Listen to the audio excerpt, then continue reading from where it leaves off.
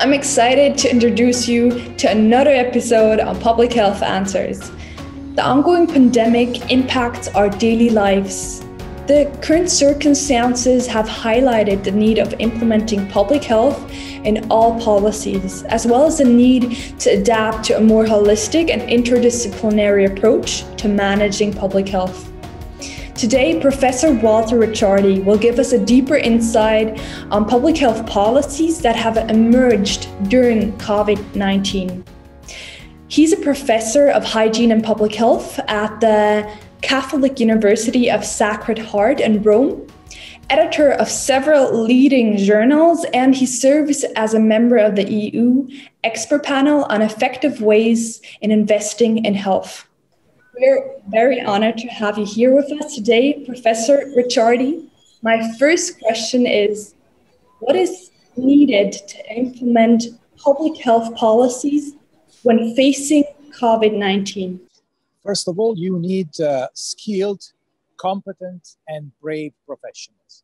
So professionals that have the methodology to do their job correctly, but also the courage to speak truth to the power. Because, COVID-19 has a lot of implication, not only technological, not only health implication, but also political, economical.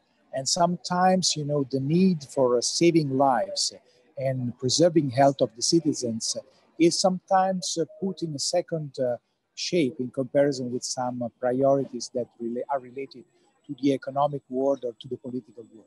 So you need to be, of course, able to produce the appropriate evidence, but also able to propose to politicians and to decision makers in a way that they can, first of all, understand.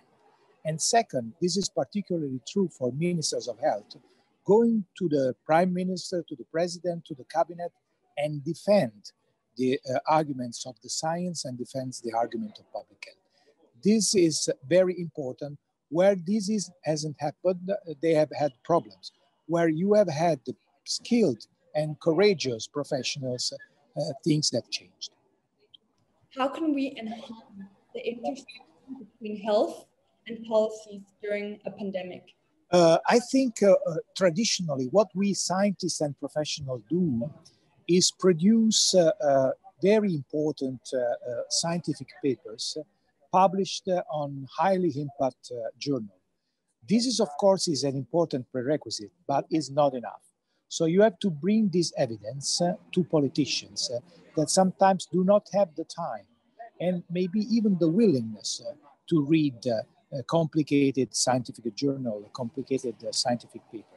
So you have arranged it in a way that they can immediately understand.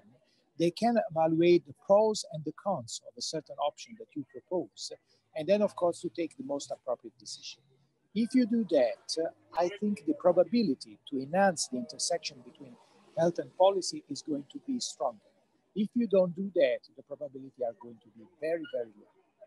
And what can young public health professionals learn from COVID-19 regulations and policy for a future pandemic? Actually, young public health professionals now have, first of all, what we didn't have in the past, clarify to the world how public health is important. How important is the role of public health? In the past, there were many people that say, what is public health? I don't understand. Are you a doctor? Are you a professional? What's your business? Now everybody understands why global health and public health are important for the safety and the welfare of the planet.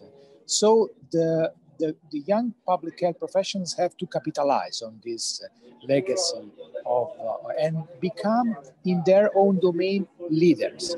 They have to lead the evidence. They have to lead colleagues. They have to lead themselves. They have to be able to understand what are their ambitions, what do they want, and in comparison with other professions, they can really make a difference. They can really change the world.